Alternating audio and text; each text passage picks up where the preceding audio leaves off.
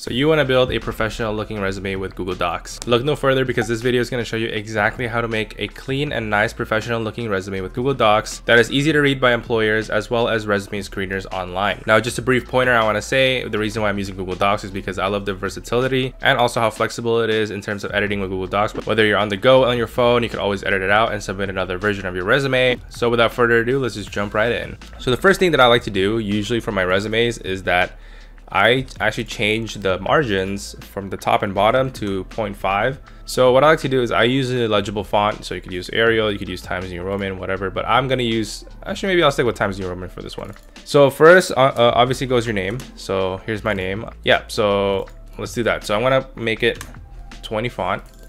And underneath it, what I like to do is I like to put in my location, phone number, along with any other links that you want to go to. Put in, like, let's just say Los Angeles, California, right? I'm going to put in my phone number here as well. Obviously, this is an arbitrary phone number. And then what I like to do as well is to put in my LinkedIn profile and my, and whatever links you have. I have a GitHub account that I like, my employers to see and everything. So, and just add a link, just add a link here and boom. There you go, right? So now you have a link that people could click whenever they're on your PDF. Obviously, we have to make the different sections, right? So I'm going to type in, for example, education. It's up to you whether you want to put this here, center it, or put it on the left. I like to center it because it's just easier to read in that sense. So I'm going to insert a horizontal line here. And you could also change the page setup to change the margins on the side as well. So you can make it all 0.5 if you want to. I like resumes that kind of fill up the whole page rather than like it being scrunched up into one. So I'm just going to type in, California, University, Los Angeles. I don't know. This is just like I'm making stuff up, right? What I like most about, this is that like I like to not waste space because there's a lot of white space here that's wasted, right? So I don't know. I like to just like move it here. And add it's called a right tab stop. So what you can do now is if you press tab, you're able to move your pointer here and you're able to put your location. So let's just say, for example, it's not Los Angeles, just say California. I'll just put in where I'll put in where I went. So California Polytechnic University. And then I'm going to go over here to the right where I'm going to put my location. So it was in Pomona, California. So there you go. And right here. Oops, that's not it. There you go.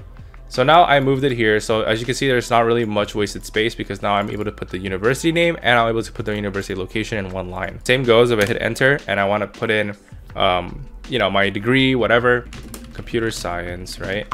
And then I'm going to put in I could put the cumulative GPA again on the right if I want to.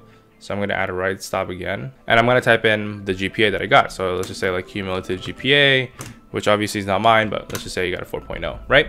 I would, add the bullet points here and start with, I don't know, whatever bullet points you have. I guess it's going to be the same thing over and over again. So you could just go ahead and copy paste this.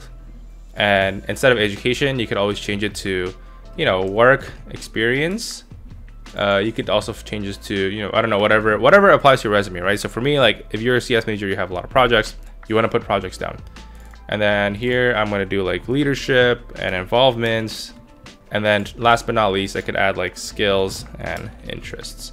We could start formatting our resume. And if you hit enter here, go to the left. Again, you could type in your work experience. So you could type in like, I don't know, some big tech company. And then press tab. Again, you have that tab stop. Don't forget, you can always move the tab stop to the right. Los Angeles, California, wherever you're, software engineer, put in your title. And what I like to do here is also go to tab stop and actually put in the dates that I'm working there. So for example, let's just say I started August 2022 until present, right? And then here is the place where you would list your responsibilities and what you did. So company again to another big tech company here. And same thing again, don't forget to always go to the right and add the location. Again, this saves so much space in terms of that aspect. And it's really easy to read in terms of like putting everything to the right? Add more bullet points here, more bullet points here. So boom, you can see your resume is already coming along and it's actually going by pretty quick. So significant projects, I just like to pile them onto one, whatever interesting projects you have here. So as you can see, your resume is already coming along here. Leadership and involvements, I like to do the same thing as well. Usually for me, I like to add my languages. So like languages, I don't know, English, Indonesian, hobbies, can put in your hobbies here: bowling. I don't know. I enjoy 3D printing, video games. And as you can see, you already have a pretty solid resume here in that format. Again, if you ever need to squish more stuff in, you could always decrease the font size. And here you have so much more space now. But again, you shouldn't shrink your font size too much, because obviously it's not going to be legible, right? So you want to just keep it at a good size to fill up the space. Anyways, as you can see here, this is how I like to make my resume with Google Docs. There's no templates used, and it was pretty fairly straightforward and very quick to do. And the best part about it is, like I said, you could always use it on the phone, modify it on the go, even when you need to submit something last minute with your resume involved. If you guys enjoyed the video, don't forget to hit the like and hit the subscribe button down below, and I will see you guys all in the next video.